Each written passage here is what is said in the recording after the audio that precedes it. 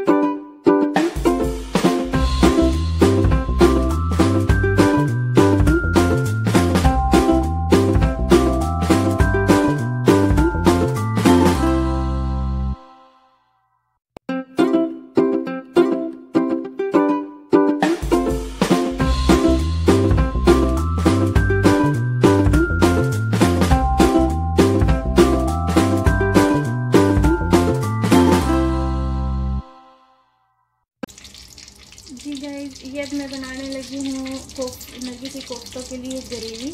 मैंने लिया है 1 कप ऑयल और जिंजर गार्लिक का पेस्ट, और ये मैंने 3 प्याज लिए हैं, 3 ऑनियंस हैं मीडियम साइज़ के, बिल्कुल मैंने इसका पेस्ट बना लिया है। और ये है मेरे पास 1.5 कप योगर्ट, जिसे मैंने बिल्कुल ऐसे फेंट लिया है। और ये है मेरे पास मसाला स्पाइसेस जो मैंने इस ग्रेवी में डालने हैं। मैंने एक्चुअली यूज़ किया है इस ग्रेवी के लिए शान का कोफ्ता मसाला। बहुत टेस्टी होता है, बहुत मज़ेदार होता है इसकी ग्रेवी और इसका टेस्ट बहुत अच्छा लगता है। चले आएँ इससे फिर ग्रेवी बनाते हैं।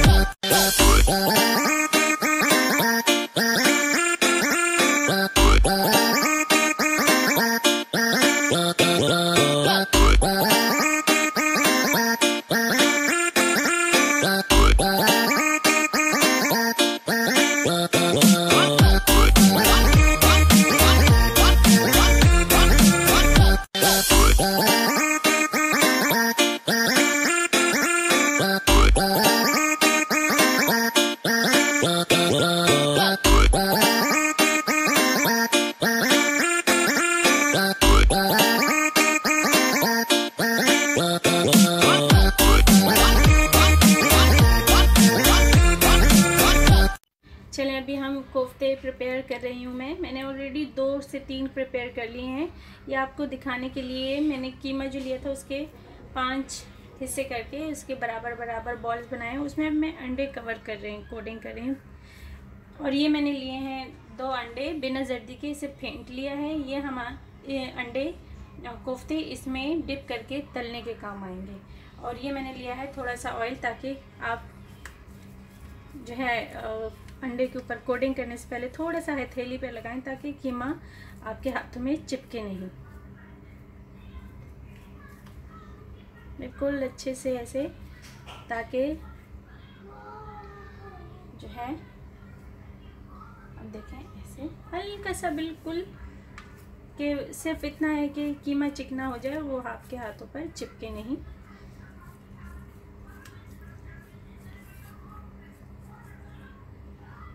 अच्छे से, और ज़्यादा डार्क फ्राई भी ना हो। ये देखें, ये अभी मैं इसको आपको डिप करके दिखाती हूँ।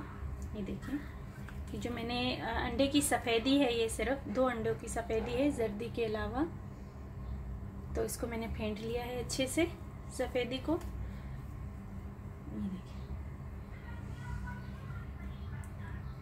ये देखिए अच्छे जैसे मैंने कवर कर लिया है। देखिए, और ये अभी मैं डाल दूंगी तलने के लिए।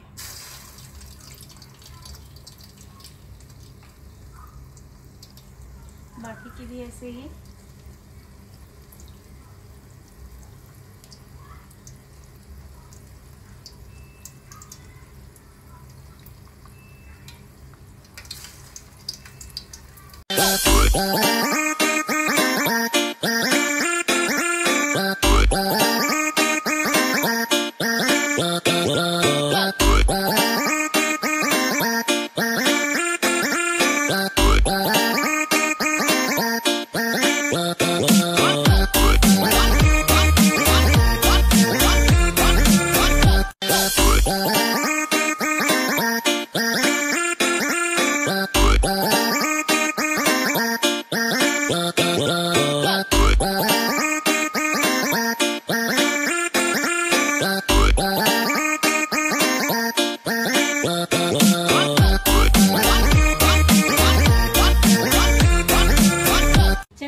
ये मैंने फ्राई करके कोफ्ते इसमें ग्रेवी में रख दिए हैं। और एक मैंने ऐसे कट करके आप लोगों को दिखाने के लिए रख दूंगी। ये, और इसको हम गार्निश करेंगे हरी मिर्चों और धनिया से।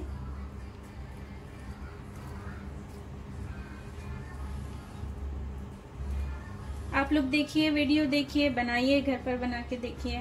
बहुत अच्छे बनते हैं, बहुत मज़ेदार बनते हैं। खुद भी खाइए और घर वालों को भी खिलाइए। और ज़्यादा से ज़्यादा मेरी वीडियो शेयर कीजिए प्लीज़, और सब्सक्राइब कीजिए, और कमेंट कीजिए आपको क्या पसंद है क्या नहीं। बहुत ज़बरदस्त बनते हैं ये, और बहुत अच्छे बनते हैं। आप खुद भी बनाएं और सबको खिलाएं। Thanks for watching. अल्लाह हाफिज़।